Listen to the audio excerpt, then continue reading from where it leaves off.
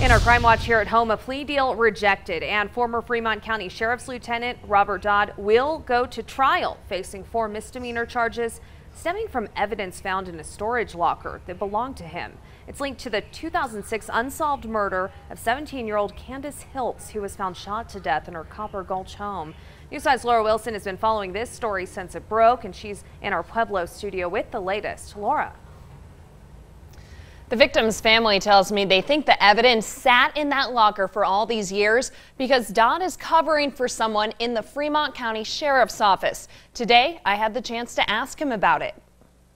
Dolores Hiltz doesn't believe her daughter's murder will ever be solved. He destroyed everything. She's referring to this man, Robert Dodd, a former lieutenant with the Fremont County Sheriff's Office. Hiltz says back in 2006, when her daughter, 17-year-old Candace Hiltz, was shot to death in her home, the murder scene went unprocessed for days. It was untouched.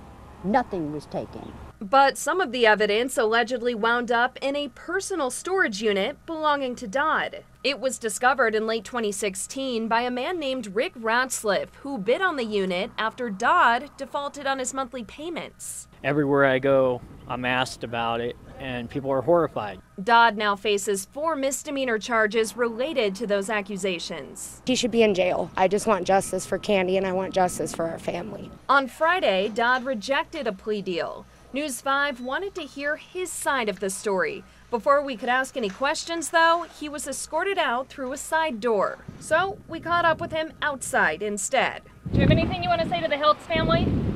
Why did you have bloody evidence in your own personal storage unit?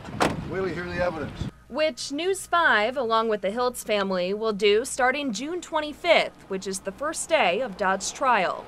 Personally, I hope I get on the stand against him, and he doesn't scare me at all. I think he needs to pay.